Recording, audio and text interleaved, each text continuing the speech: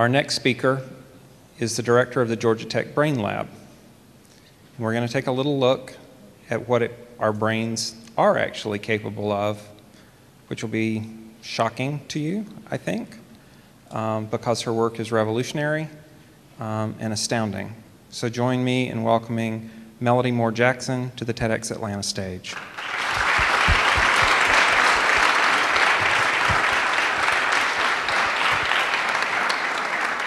I can live up to that.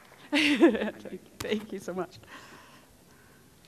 Well, I have just been in awe all day of these amazing educators and innovators, and as an educator myself, I am just so honored to be in this group. And as I saw my daughter's school's headmaster here for Westminster, and my husband's school's headmaster, David, from GAC, and my daughter's very favorite teacher of all time is here.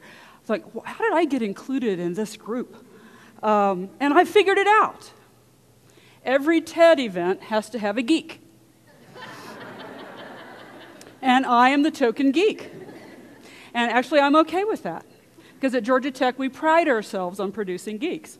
So I'm going to tell you a little bit about relearning, but in a very different way than what you've heard so far, which everything we've heard so far has excited me a lot. But we're going to look at relearning in a very neurological sense. So I'll apologize for the geekness. But I am the director of the BrainLab at Georgia Tech.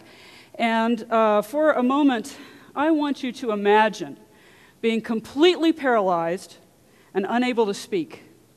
You're breathing through a ventilator, a machine is breathing for you, and you can't move, you can't communicate, but your mind is completely intact. You can think, you can hear, you can see, and worst of all, you can still feel. And this is a syndrome called locked-in syndrome. 500,000 people worldwide are in this situation.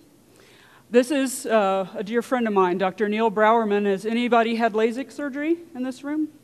He was one of the pioneers of the LASIK technique. He was a retinal surgeon, and you have him to thank and some of his colleagues for that technique today. He was diagnosed with amyotrophic lateral sclerosis, or ALS, in his 40s, and became completely paralyzed. And we worked with him for many, many years. We lost him a couple of years ago. But for people like Neil and many, many others, 500,000 other people, we are very interested in developing assistive technologies that don't require any kind of muscle movement to be able to improve their quality of life. So the BrainLab's mission is to study direct brain interfaces, being able to control devices, not just computers, but lots of different devices, directly from the brain signal. And so when people find that out, they say, wow, can you read my mind? And I always say, yes, I can. And they back slowly out of the room. And that is sort of true and sort of not true. We can not detect certain thoughts. I can't tell if you're thinking about Pamela Anderson or whoever it is these days. I can't tell that. But we can tell if you have voluntarily made minute changes in your brain signal with different thought patterns, and I'm going to tell you all about what those thought patterns are. But this allows us to detect those voluntary changes, and we can allow you to control devices in the environment. So the mission of the BrainLab is to take these technologies, which have actually been studied in the labs for 20, 25 years. This is not brand new technology, although it may sound like science fiction. And there's certainly some science fiction books written about this, if you've read Neuromancer or Snow Crash. Those things are not so far off from what we should be able to do soon. But we want to take these things out of the laboratory, put them in people's hospital rooms, put them in the lab, in people's homes, so that they are being used in the real world. So that's the mission of the BrainLab. We want to be able to pioneer these technologies for people with severe physical disabilities. And if we happen to stumble across some things that work for mainstream, such as gamers, then that's great too. But our main mission is for assistive technology. So what can you do with these things? oh gosh, I can control things by thinking about it. That sounds cool. Maybe I'll control a hovercraft. It's not quite that easy to do. The kinds of things that we do with direct brain interfaces essentially is to bypass the intermediaries like a mouse or a keyboard and give you direct control over a device with just your brain signal. The most important thing that we study is restoring communication. Because if you can imagine being locked in, completely locked in, a prisoner in your own body, the worst thing that can happen to a human being is to be completely out of control of anything, to not be able to tell your caregiver that you're in pain. So if we can restore communication, we can actually give these folks a decent quality of life. And one of my colleagues, Niels Bierbaumer in Germany, did a study of completely locked-in people, and as long as they could communicate, they actually had a pretty good quality of life and they weren't depressed. So that's really important. We want to restore communication.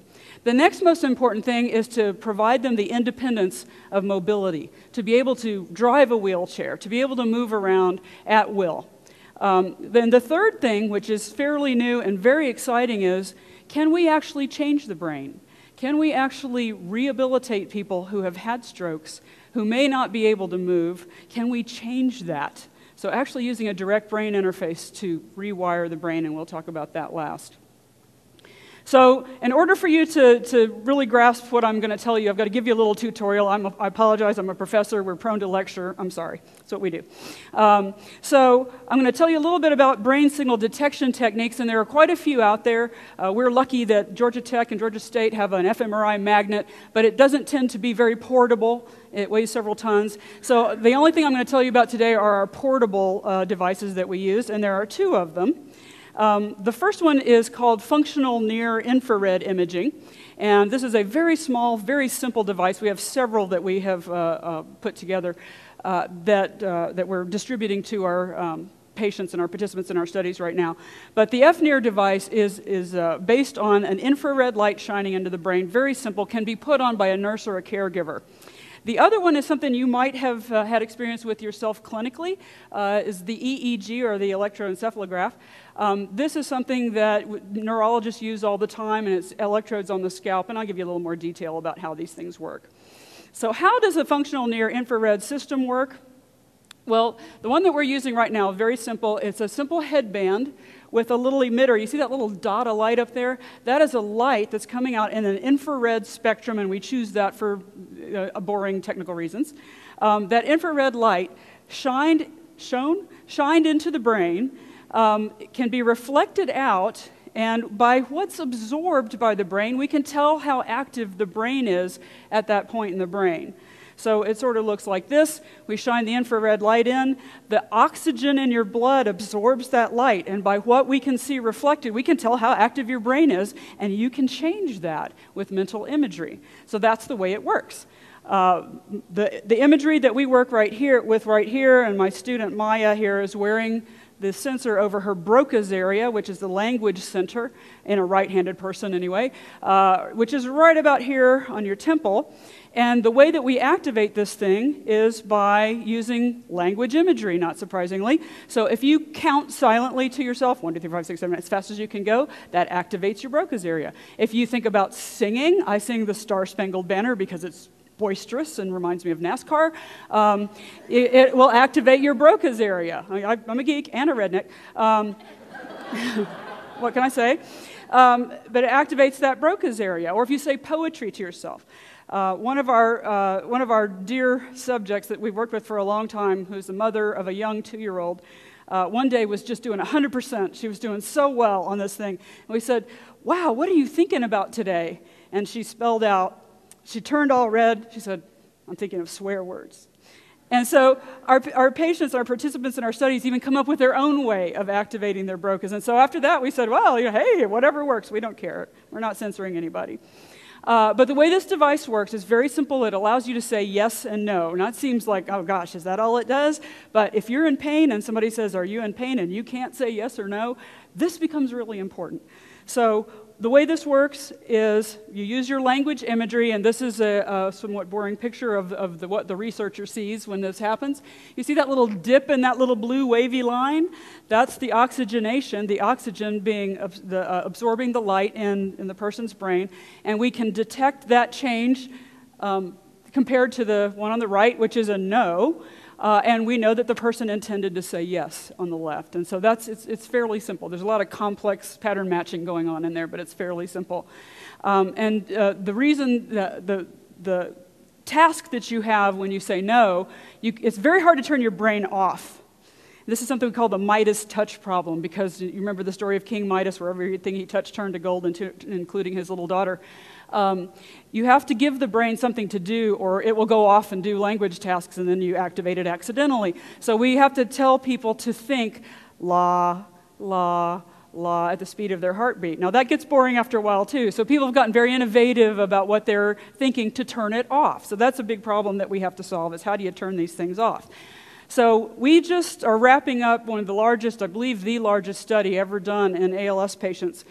We've traveled all over the United States to 9 different states, and this device has been in 33 homes, and we're hoping to hit 40 by the end of this month, of ALS patients who are using this device to communicate with.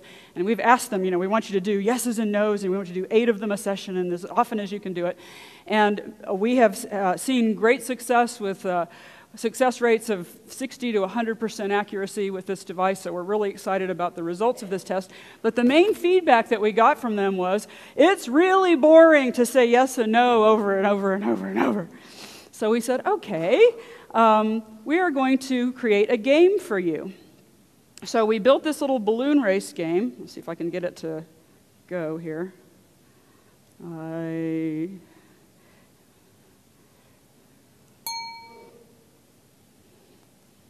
Sorry, it's going? I'll leave it alone then. It's not moving on my screen. Interesting. It's not moving up here. Technology. So the idea here is, instead of raising your brain signal to say yes, you raise your brain signal to move the little balloon up there, and that just hit a power up. So you're trying to hit the good things. You're trying to avoid the bad things like this, and one of the reasons we have the mark so large is that a lot of our patients don't have really good eyesight. So to be able to see, you need to move up and get over this thing. So this gives them a way to practice changing their brain signal so that they can communicate better. But the neatest thing about this is, this summer we're going to network this so that all of our different participants in the study all over the United States can race each other, and they can actually communicate with each other. So our folks in Alabama can race the folks in California and actually be in touch with other people that are in their same situation. So that's one of the games. My student Wesley St. John invented that for his master's thesis. So that's one of our devices. Now I'll tell you briefly about another device. This is how the EEG itself works. And the EEG is based on electrical activity. As our neurons fire, and we have millions and millions of them firing all at once, sort of like lowering a microphone into a stadium and trying to figure out the rules of the game you're watching from the crowd noise. So it's not precise. We're not seeing an individual neuron firing. We're seeing lots of neurons firing at once and trying to figure out what those classification patterns are. So we use a cap, as you see my student Luke here wearing, that has electrodes in it, and just scalp electrodes. We put this sticky gel that gives them a good neural connection, a good electrical connection, and then we can measure the electrical activity of the brain. And there are actually lots of different things you can do with EEG. I'm going to tell you about 2 of them today. One of them is based on paying attention to something. So we'll show a stimulus, and we can tell by the reaction in your brain to that stimulus what your intent was. The other one is by thinking about something, of course, like moving your hand or rotating a Rubik's Cube.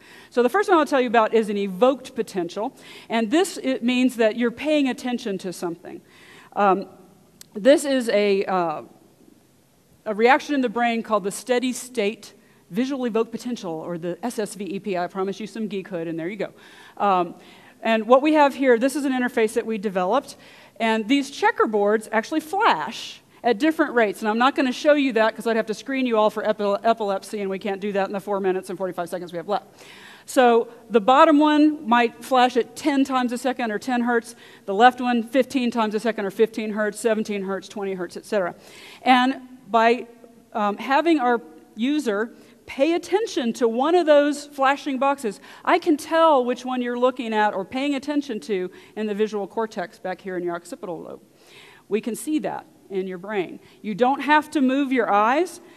A lot of my patients can't move their eyes. You don't have to move your head. You just have to pay attention to the one that you want to select. So this is a pretty powerful direct brain interface. Right now, it's the fastest one. You can make about 10 to 12 selections per minute, which is very, very fast. And we have done something a little bit new with this. A lot of people have used this to spell or to select things with something called discrete selection, so selecting one thing. We are actually driving a wheelchair with it. I have a student named Michael Boyce who just graduated, and he is a wheelchair user. And he had the idea to reverse engineer his own wheelchair to be driven by his brain. And so I said, okay, Michael. And here's Michael, and you can see that the 4 checker boxes are flashing there.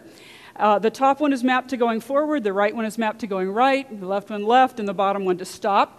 And so here is Michael driving his wheelchair, and you can see he's paying attention to the right one, he's turning to the right. Now you'll notice for a second that he glances away. So this actually is based on his history of where you've been looking. So he can even talk, he can glance away, he can have a life while he's driving his chair, which is a little bit different than some of our other brain-computer interfaces take total concentration. So here I've asked him to do a 360, and you'll see him move his hand to a controller. I just want to let you know that's a kill switch, it's not a controller, because I told him I don't want a Michael-sized hole in the wall of my lab. And he's going to drive it straight towards my other student, who's going to look remarkably relaxed, because Michael's going to have to stop the chair, and it stops. So this is something that I'm really proud of Michael for doing, and this is the first time that this particular signal has been used in a continuous manner. The next one I'm going to tell you about very briefly is motor control direct brain interface. There's a picture of me and my very fashionable electro cap. And motor control is just what it sounds like. We're looking at motor movement or imagined motor movement. And that funky little picture up in the right-hand corner is me from the top of my head. My nose is at the top. You're looking at the top of my head. And that big red spot right there is my right-hand motor cortex, which is on the left side of my head. And that's me thinking about doing this. So we can actually detect that. It's like a volume knob. You can turn up the rhythm in your brain that's associated with your motor movements. So you can make it louder, you can make it softer, and of course we can do a lot of things with that. Some colleagues of mine in New York at the Wadsworth Center have built a speller that works on this. So let's say I wanted to spell my name, Melody. So what I would do is I would think I want to choose the top half of the alphabet there. So what we're going to do is we're going to split the alphabet in half, split it again, until you get to the letter that you actually want. I'm going to think about moving my hand. This cursor moves across the screen all by itself, and I move it up or down with my motor movement, and people can spell with this. My friend Neil, who I showed you the picture of at the beginning of my talk, fired one of his nurses this way because she was sleeping at night. Boy, was she surprised. That was one of the pinnacles of my best moments of my career, was when Neil fired his nurse with our brain-computer interface, and she's like, what? You know, mm-hmm. All the rest of his staff called him boss after that. So one of the most interesting, exciting things that happened in the course of studying this particular brain response is that over time, people would no longer think about moving their hand, they would think about moving the cursor. And I said, wow, this is a phenomenon called neuroplasticity. The brain is actually changing itself to produce the signal that moves the cursor. So we are in the process of studying whether or not we can restore movement to stroke patients. So a stroke patient who's paralyzed on one side can't move that side, but they can still think about moving. So we ask them, think about touching that target, think about touching that target. They can't actually touch it, but we process the brain signal, and then we put them in a rehabilitation robot, as you see here. She is thinking about moving her hand, the robot's moving her hand to the target. So she thinks about moving it, she's controlling her own hand to touch that target. She sees her hand moving, she feels her hand moving, she gets what's called proprioceptive feedback, which is where is your hand in space. And the early results we have from this is it works, that it will allow us to literally rewire the brain to allow these folks to regain movement. So very exciting work by my PhD student, Carolyn Babalola. This is her PhD dissertation topic. And with that, I am out of time, and I'd like to thank my BrainLab team. I'd very much like to thank my sponsors, the National Science Foundation, the ALS Association, the Veterans Administration, and Hitachi Japan for their support of the work that I just told you about. And I don't know about you, but I can't wait to hear Billy play again, so I'm going to sit down and shut up.